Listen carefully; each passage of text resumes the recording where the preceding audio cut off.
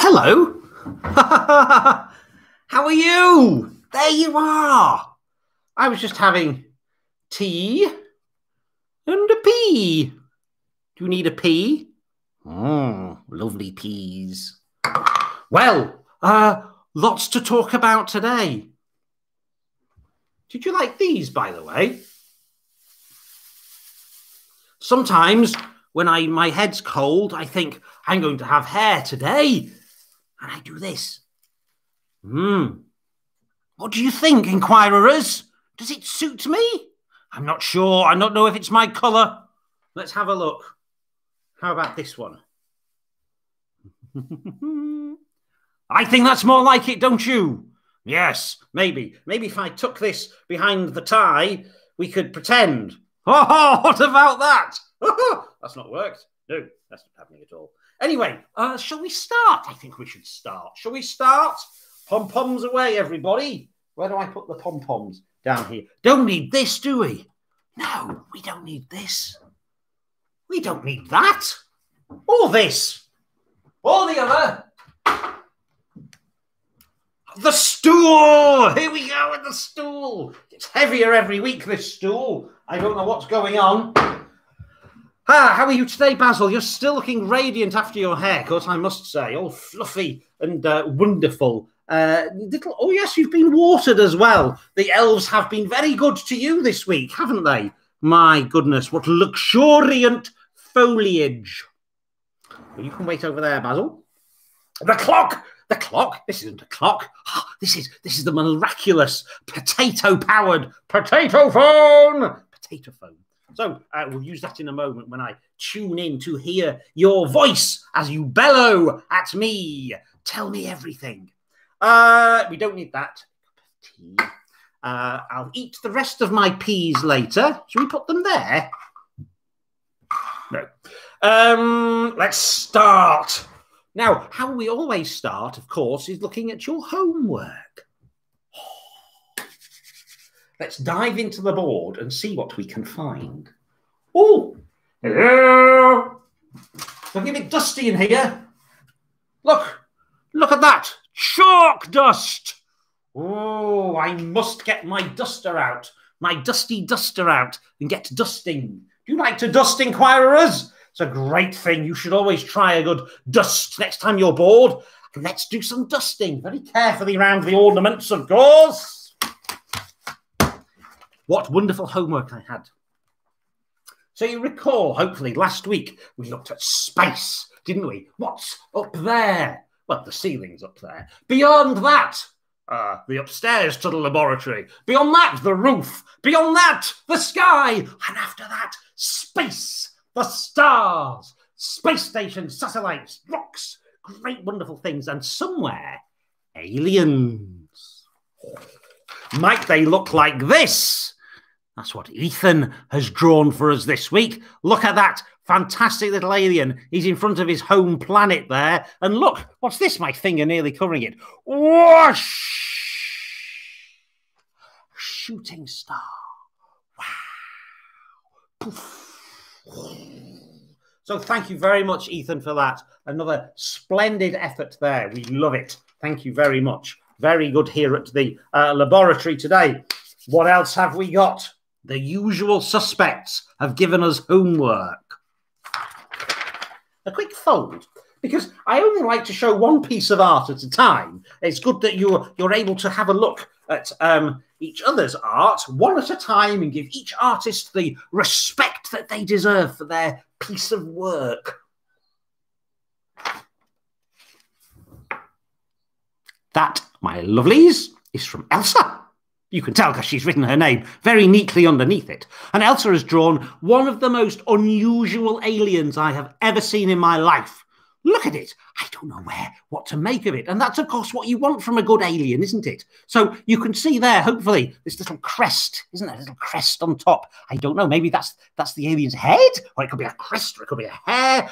We don't know, do we? It could be anything. Oh, and here's the body with it. Looks like a wing, maybe, or an arm. There's some little feet or tentacles or things. I don't know. It could be a tail. We just don't know, do we? And look. Two eyes and a smiley face. So at least we know it's a friendly alien. Thank you, Elsa. That's tremendous. And here we have from Caleb, his alien. Look at that. At first I thought that's a fierce-looking alien, but he looks quite friendly to me. What I do notice is how thin his legs are. Now, I'm not one to judge. My legs aren't particularly thin, it has to be said. But with such thin legs, I think he must come from a planet that's got very low gravity. So he can spring around a lot and his body doesn't weigh a lot. So you could tell quite a lot about that alien. And look, he's got these bobbly things on top of his head. A bit like the pom-poms I had. My goodness me. What's next? Let us see. Eloisa, thank you so much for that. That's tremendous. Look at that. There's a big eye in the middle. And there's a big mouth. And then hands and legs. He looks kind of casual there. Jaunty. I'm an alien and I'm ready to have fun. And look at these, again, little bobbly things on top of their head there. What are they? We don't know, do we? We don't know what they could be. Anything. They could be to look through, hear with. They could pick up radio waves. We don't know. Magical. So thank you for that. And now be careful. This next alien looks a little bit like he's going to come and say hello. This is from G-Dad. Again, a tremendous piece of work here. Eyes on stalks. Ooh, big shiny nose, happy smile. Oh, thank goodness, that's a big happy smile. Look how many arms he's got. 4 arms and 2 legs that are a bit like arms. So maybe this alien floats. Maybe he's in water. We don't know, do we? What I do know, he'd be a very good goalkeeper. All those arms. Or a tennis player. Or a ping pong player. In fact, any game that you need lots of arms for. Magic. And finally, we have our own submission from the team, the elves here at the laboratory. They like to engage. And this is from Eli, young Master Eli. Hand-drawn, beautiful alien. Look at this wonderful creation. 3 eyes on stalks. That's handy, isn't it? Because you've got 2 eyes for looking in front where you're going, 1 eye looking behind you to make sure no one's about to go boo behind you. He's got 2 arms, he's got 2 legs, and look at that really bright colour there. Also got a mouth, and interestingly, a nose underneath the mouth. That's good. So when you dribble, you could smell food that's come out and your soup can go. Anyway, let's not worry too much about the position of the nose and mouth for aliens. Put that in the box marked, things not to worry about. So what do we want to do today? TV! Do we like TV? Do we? Inquirers, we're going to learn all about television. We're going to learn about the mysterious box in the corner of the room that makes the moving pictures. We're going to learn all about those. But first, I need to make sure that you're still awake. Oh, it's important to be awake at 2 o'clock in the afternoon. So I'm going to plug in. I'm going to switch on the magical potato phone with a click. And I want us to start by shouting very loudly, very loudly. So I need you to shout very loudly, very loudly. What kind of things do you like to watch on television? Peppa Pig? Peppa Pig? Hold on a minute. I need to rub this off. Clearly. Peppa Pig. Oh, that sounds fascinating. Peppa. Pig. Big. Marvellous. What else do you like? Peter Rabbit. Oh, I like Peter Rabbit. I do like Peter Rabbit, you know. Peter, my name's Peter. Dr. Pete, short for Peter Rabbit. Not Rabbit, but there we go. Peter Rabbit. He's a little bit naughty, isn't he? Likes to steal vegetables. He'd be eating Basil. Good, what else? Transformers. Oh, I like Transformers. Transformers are terrific fun, aren't they? But you've always got to worry, haven't you? You're driving along and all of a sudden, well, I'm not driving, I'm flying in a robot. How does that work? It'd be very confusing, I think, for everybody. But Transformers, great fun. Your little what? Have you got a pony? Oh, yeah, I see. Yes. My little pony. with lots of beautiful bright hair to brush like this. Brush, brush. Fantastic. What else do we like to? Octonauts. Octonauts. That's a great word, isn't it? That's a great word. They teach you. Basil, you're in the way. I do apologise. Octonauts, learning all about going around the world, finding out about everything and animals and places. Very exciting viewing. I do like a good dose of Octonauts in the morning. What else have we got? Willoughbys. Do you know, I honestly have never heard of or seen the Willoughbys, but it sounds jolly good. I hope you enjoy it. Maybe we should have a look at it here at the laboratory. Laboratory, prepare for the Willoughbys. This evening we will dine on the Willoughbys on television. Maybe. Okay, good. Well, thank you for that. I'm going to switch you off now because you are a little bit noisy and chattersome and distractible. Good goodness. So all these wonderful things we like to see on the television, maybe on the computer screen, and all of these are like what you're watching now. Lots of exciting things that keep happening as you watch them. Now, long ago, there wasn't a television. What did we do, I hear you ask? What did we do? I'll show you what we used to do. This is a book I like to read. Inside the book, there are pages, and you can read the pages and look at the pictures. And, oh, as you turn the pages, the story happens, and you can imagine everything whooshing around. Oh, it's very exciting. So people used to read books. Other things people used to do, this is a pack of cards. People used to play games with the pack of cards, and they'd divide the cards up. Oh, goodness, that's it. No, that's not supposed to happen. Let's just, let's pretend that didn't happen, and just gently...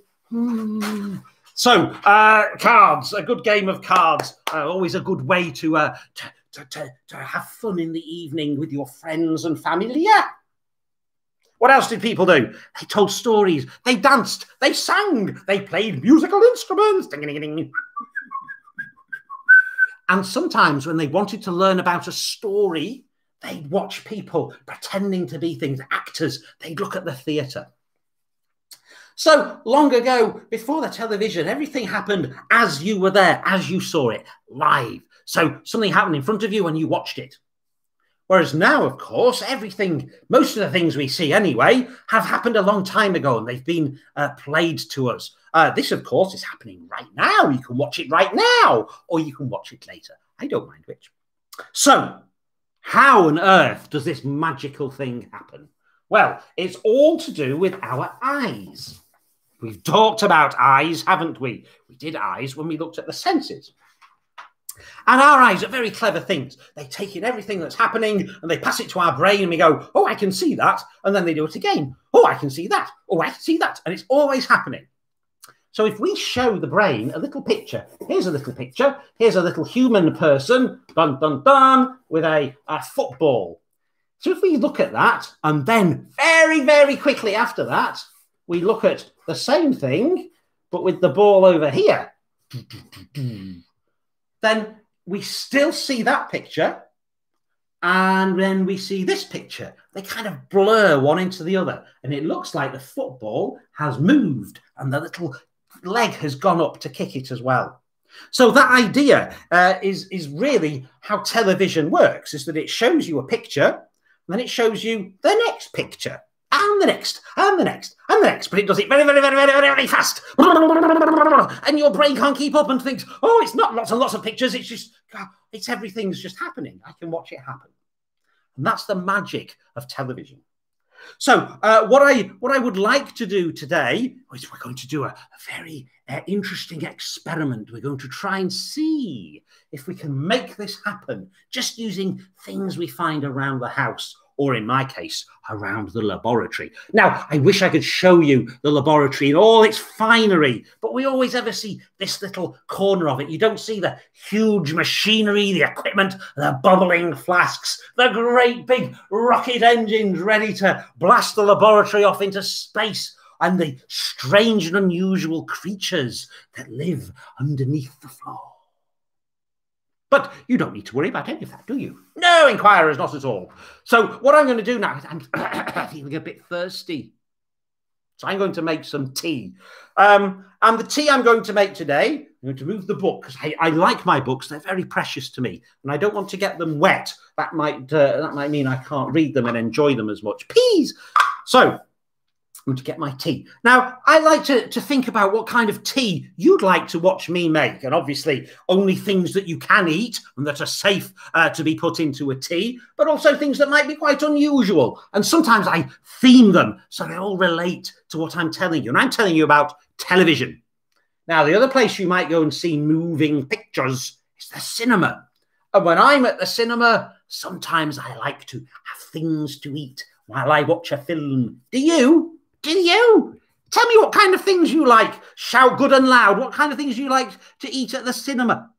Popcorn! Well, that's handy you say that. So, obviously, for my tea, I was going to put popcorn in it, but the larder here at the laboratory doesn't have any popcorn. So I thought, sweet corn.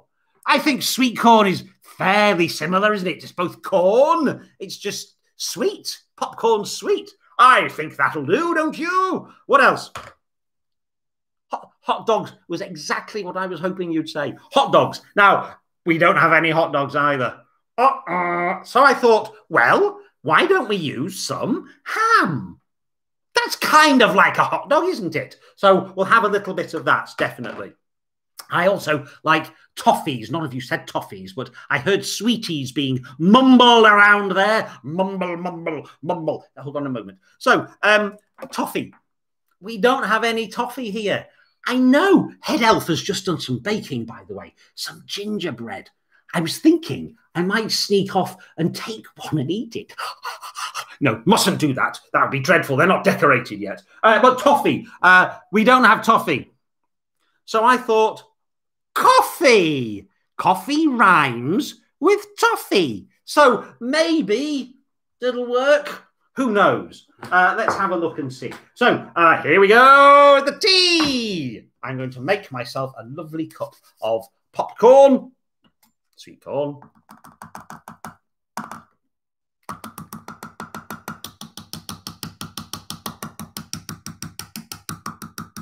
So one piece. One piece. You don't want to go in my tea, do you? You're safe. Don't mind me. Hot dogs. Hot dogs. Ham, ham, ham, ham, ham, ham. Toffees. Coffee. A little bit of coffee. Just a little bit. We don't want to put it all in. I think a little stir, don't you, is in order. Get that ham and that coffee and sweet corn all nicely mashed up there. I'm always a little bit nervous, inquirers, when I start making these teas. They sound like a good idea, but generally they look awful. You know what I like on a hot dog? Mustard. So let's have a little bit of mustard. Not too much. This is jolly hot mustard. This is just even putting your tongue on it hurts. Look. Why did I do that? Oh, let's stir it in quickly and hope that it goes well. So what we've got in here, inquirers: sweet corn, ham, coffee, and mustard. Who thinks this is going to be delicious? Nobody. Good. Where's the cup? There's the cup. Look at this genius little bit of laboratory action. Out it comes. What colour is that? It's not a good colour, is it? Nothing about that is nice. Let's try it, shall we? I say we. I wish you were here to try it, inquirers, and you could tell me not to have it. Here we go. Drum roll, please. Elf. Elf. Elf. They're not listening. Here we go.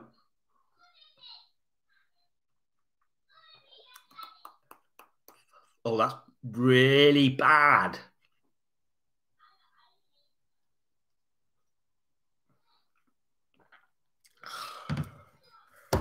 I think we'll put that over there. A long way over there. I'll pretend that never happened. So what have we learnt so far, inquirers?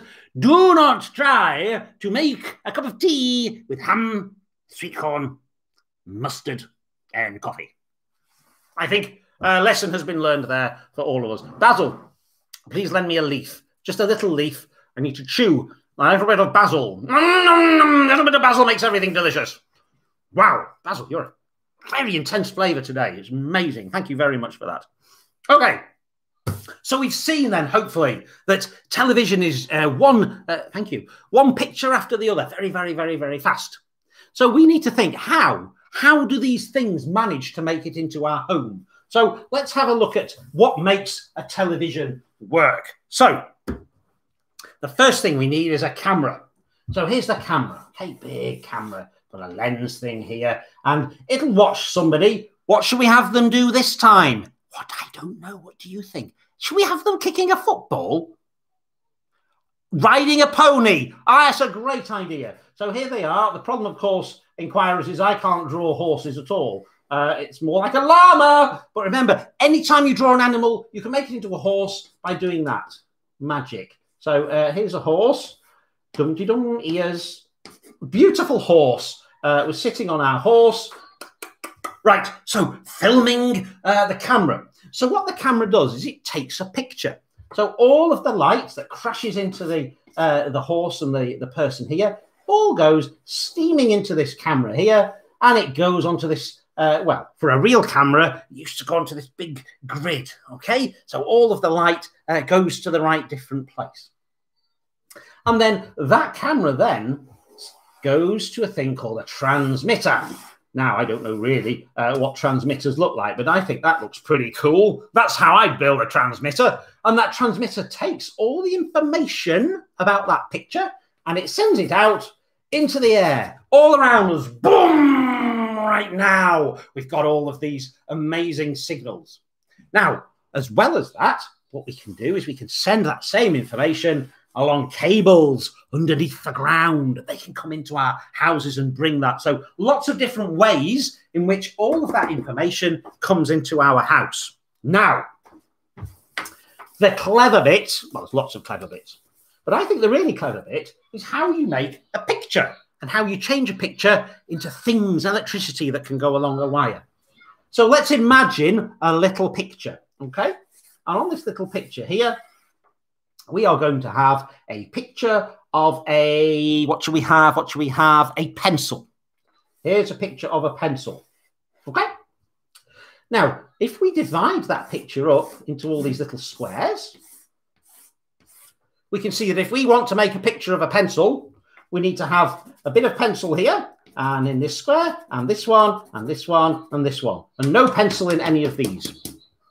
So all we need to do is pick one of those and tell us whether there's pencil in it or no pencil in it. And it's that information that goes along all of the wires and cables and things. It's very, very clever. So this is how our picture is made into this electrical signal that comes through into our television. So the final thing, the first is the camera, filming things, and then the transmitter going all over the place, and then coming into the laboratory or the house or wherever you are, or your little computers. I don't know how you watch television things nowadays. How do we get that picture back out? That's really clever as well, isn't it? So what most things have now is something called, and I'm going to teach you some big words here now, an LCD. That's not a big word, but it stands for some. Liquid, that's what the L stands for. Crystal. Now, those are the important bits, okay? It's a liquid crystal. So the liquid crystal screens have got these strange things in them. So here's our television set. And what we have is some little lights, okay? So we've got a red light. We've got a blue light, and we've got a green light.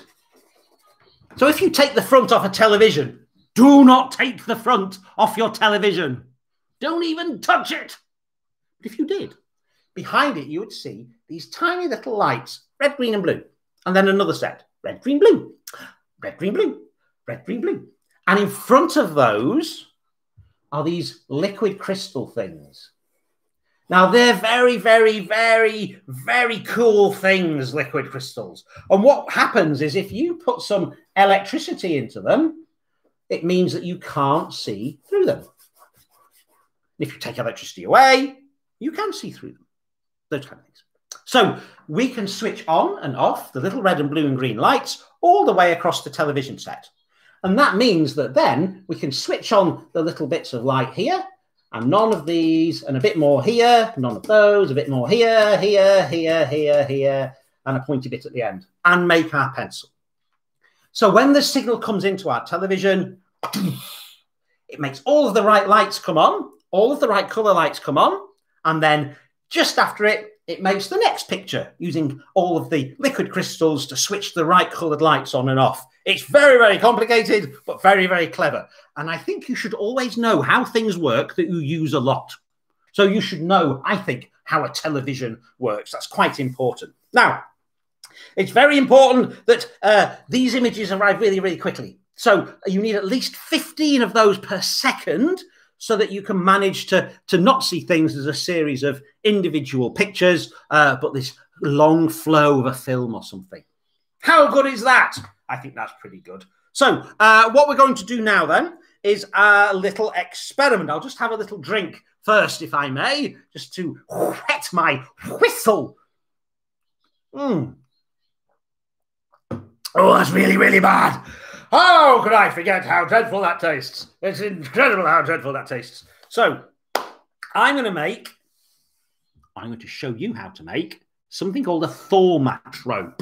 Wow! Now, a thaumotrope, people think they found them from cave people days. We're sitting around a cave making moving pictures. A thaumotrope. So I don't think our primitive ancestors called it this, but this is a thaumotrope. It's a great, great name. Thaumotrope or thaumotrope. I don't really know. It's got the word rope at the end, though, and I always like that. I think that's a good way to end the word. Good. Thaumotrope. Now, how a thaumotrope works is quite simple. Here's one I made earlier. This is a piece of cardboard. Can you see it's a piece of cardboard? I've cut it into a circular shape, and on it I've drawn a cake. I like a bit of cake. I've punched two little holes in very carefully. I used a skewer. If you're going to use a skewer to do this, or indeed scissors to cut out the cardboard, make sure you find a grown-up. If you can't find a grown-up, ask a monkey. They're very, very helpful. So I've then put some pieces of string through the holes, and I've tied them into a loop. A loop, you see? Good. And I've done the same on the other side. And on the other side of the cardboard, if I turn it over, I've drawn a cup of tea, something else I usually like. So a cup of tea on one side and a cake on the other. And if you'll notice, the cup of tea is upside down on one side and the cake is the right way up on the other. So what I'm going to do is I'm going to show you those two pictures very, very fast, okay? And hopefully instead of seeing two pictures, a cup of tea and a cake, you'll see both at the same time. Wow! Okay, I think that's quite exciting. So what I'm going to do is I'm going to wind this string up so that it gets all tangled. I'm going to put a finger in here. And, oops, I'm going to put a finger in here. There's a cup of tea. So what I'm going to do is spin this. Whenever I spin things, I like to whistle.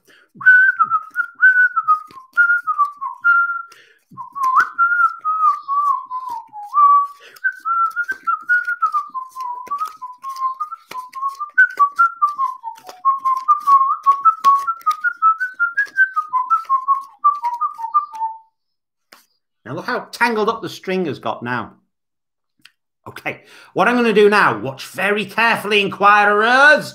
I'm going to let go of this disc and pull my fingers out to the side. And hopefully you'll see this spin round and round so fast that it looks like the cup of tea and the cake are next to each other. To do that, I'm going to need lots of room. I should have got my safety equipment out, shouldn't I? Away you go, miraculous potato foam. Basil, stand aside, my friend. Technology is upon us. Are we ready? Are we steady?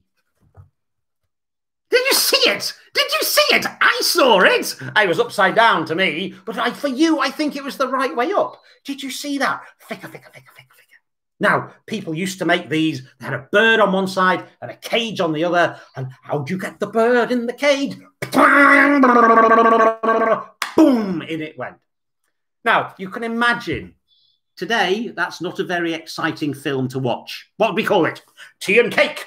Come and watch Tea and Cake. Oh, I'd love to. I've not seen that yet. What's it about? It's about a cup of tea and a piece of cake. Fantastic. I would watch that, actually. But imagine the sequel. Tea and Cake 2. What happens in that? Well, this time there's a bit of cake and a cup of tea.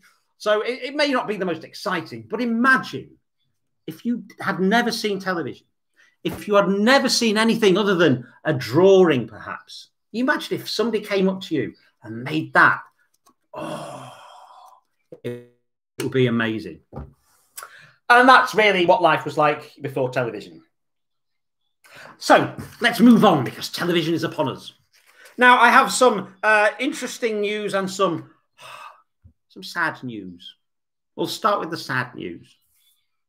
So this is, next week is going to be the last of our intriguing lecture series for inquiring minds. We've come to the end. I think you're all off back to school after next week. So we're going to stop doing the intriguing lectures for inquiring minds. But I did wonder whether I should come back and do a Christmas special next time when we're all off on our Christmas holidays, our little holidays at the end of the year. Maybe we could have another intriguing lecture series, 2 or 3 for the inquiring minds as we're on our Christmas break. I've got an itchy nose thinking about it. So hopefully that will be excitement to look forward to. But for now, I've saved the best till last. Now, this might sound a little unusual, but next week we are going to be learning about potatoes. Oh, yes, we are. You think potatoes? It's dreadfully tedious. They're really not. Potatoes are incredibly exciting. The way they grow, what we make out of them. Crisps, chips, baked potatoes, boiled potatoes, mashed potatoes. All these things we can do with potatoes. And so much more. I am going to show you real potato power. You will not believe what a potato can do. Okay? So don't go thinking it's not worth tuning in for, because it's going to be a belter. Okay? That means good, obviously. So all that remains for me to do today is to give you your homework. So for homework this week, I want you to imagine. And what I'd like you to imagine is this. Here's your piece of paper. I want you to imagine that your piece of paper is a television. And you get to choose what goes on that television. Okay? So, for example, I might think, I would like to make a program about horses eating apples. And we'll see which type of apples they like best. We'd call it Dapple Apple Off. So here's how it would work. Here's our table full of apples. Oh, I can hear the elves calling. And here's our horse. Now remember, if you can't draw a horse, draw something with 4 legs and this mane that always works for me. So here we've got our horse eating apples. And that's my television program. And a name if you can, and think of a really interesting television, and I'll show people, and we'll find out who would like to watch your particular television program. I hope that'll be exciting. I can't wait to see what you come up with. But for now, dear inquirers, I'm just checking we've done everything we needed to do. I think we might have done everything we needed to do. If you want, make your own thaumotrope. Oh, they're always fun, aren't they? But for now, I'm going to go and read a book, nibble some basil, and make some nice tea. I might even sneak into the kitchen and get one of the head elf's gingerbread biscuits. Shh. Till next week, inquirers. Keep inquiring. Farewell, farewell, farewell.